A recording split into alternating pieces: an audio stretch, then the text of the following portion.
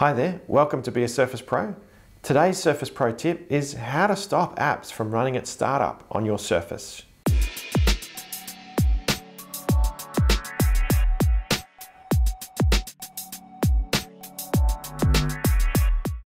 Windows applications have the ability to run themselves at startup, and this legacy feature could be impacting the performance and battery life of your Surface.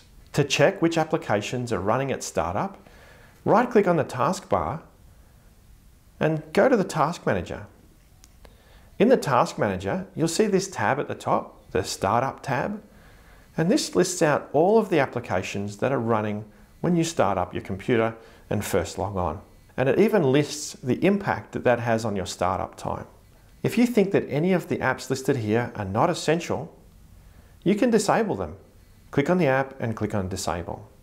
Disabling an app at startup will mean that it's not running in the background, consuming resources and power. If you found this tip helpful, remember to give us the thumbs up and subscribe to our channel for more Surface Pro tips. Today's Surface Pro tip, I just want to do this, sorry. Today's Surface Pro tip is just subscribe. Share it with your colleagues who've got a Surface Pro 2. Not a 2, but a 2.